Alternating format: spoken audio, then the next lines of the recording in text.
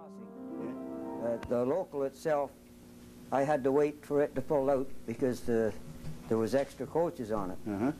So I was waiting, and it was just had taken the brakes off, and I looked up the track and I seen this big headlight coming around the bend. So I run back and I stood at the theatre steps and watched it crash. She went 2.5 coaches. Well, the third coach was the seats were all pushed up to the top of it. Okay. Well, here we are in Almonte for the Canadian Cultural Video Library. It's darn cold, but I bet there was a lot of pain in those days. Don't you think so, Fred? In 1942, this is about the spot that the troop train came and smashed into the back of that, what they call it?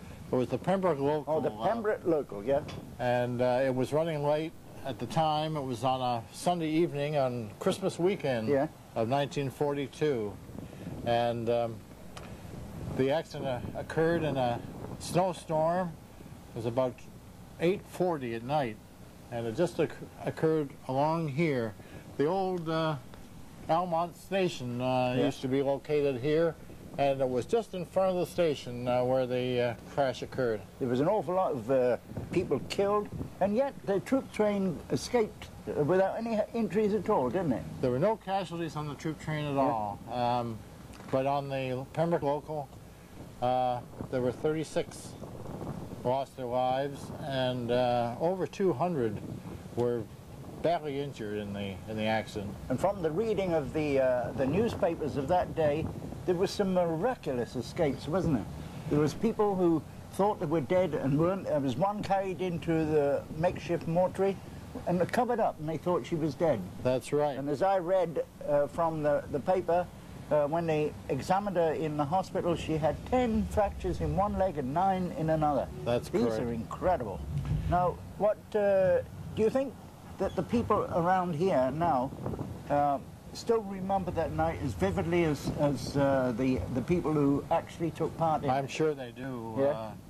Oh, it was a dirty, miserable night. It was kind of half raining earlier in the evening, and then turned kind of a freezing, misty night with kind of spotted snow, and it was dirty. It was a miserable night. Yes, I was standing. The local was still across the crossing. I couldn't go by. No. I was waiting on it to pull out. And then all of a sudden I looked up the track and I seen this big headlight coming around. So I got out of there. That is the station. Because of the extra carriages, it's stretched out here. Now around this curve came the troop train. So you can imagine the devastation. There was mist, it wasn't very bright, and it came round here. It would have struck anyway, but because of the extra carriages, you had this impact coming around this curve here, and that's where it hit, about there. We were at the station platform, just seeing him off, and in fact, he just got on the train. Where was he going? It's Stittsville. Back to Stittsville. Back to Stittsville. And he just got on the train when my father, he saw the light coming across the bridge, shining through the fog, and he said, "Run for it." So I just run across the road towards the Woods' photography shop. And you knew there was going to be an accident? He knew there was going to be an accident, I guess, because he said run, and he jumped on the train to get jury off, and so I just ran across the road, and I got halfway, 3/4 way across the road when they hit. And I run across to the theatre, which is the Royal Bank right now, and I stood there and I watched it. You actually saw the train? I seen it just bumping it. Oh, that's awful. And everything was flying. Yeah. And you saw the carriages crash? Yeah, and the third coach just buckled up. The seats was pushed right up to the top of the train.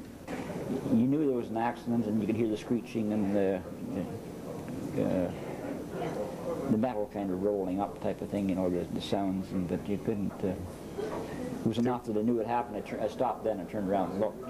You know, it was a sound you never heard before. That's right. It's just, I don't know how to describe it, but my cousin got on the 4th car, and of course the troop train went through the first, the middle of the 3rd car.